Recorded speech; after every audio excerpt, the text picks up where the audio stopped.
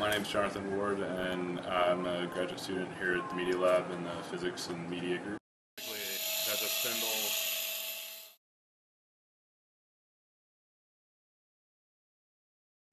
I'm working on research that involves personal fabrication, and specifically, this is one of my prototypes. It's a 3-axis CNC milling machine. And basically it subtractively mills this material to create circuit boards. This is called the MTM A through Z.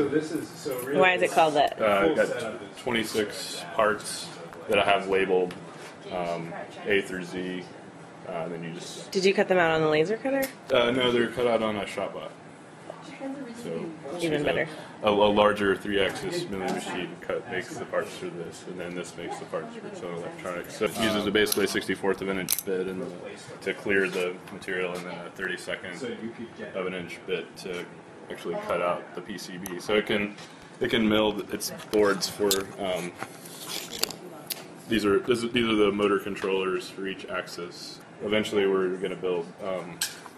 We're looking at building fabbed 2.0, which is basically a lab where we don't buy any commercial NC machines.